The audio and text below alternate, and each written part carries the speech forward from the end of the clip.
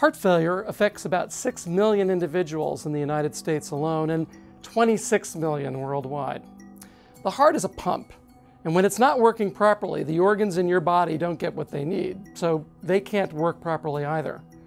Hi, I'm Dr. David Kass, and in my 30 years at Johns Hopkins, I've worked to better understand why the heart fails and what we can do about it.